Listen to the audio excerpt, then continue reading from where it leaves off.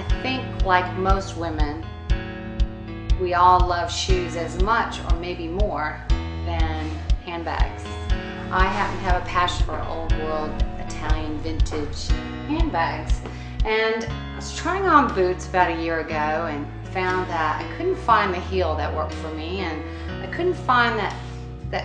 vintage European kind of feel. And I go, why don't I make boots like my handbag? So I started doing a lot of research, and it led me to this southern tip in the heel, as they say, of Italy,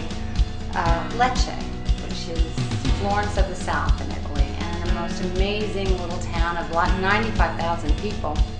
And right outside it is this little factory owned by a family, old craftsmen that were just amazing in making Italian leather boots. So we started working together and creating a true vintage, original looking Italian boot with wax laces and shoe polished worn looks, old brass zippers and gold studs that pop out of the boot that are designed into it, wooden heels, all leather, all Italian leather, and just handcrafted and hand painted and dipped, and just an amazing process to watch and be a part of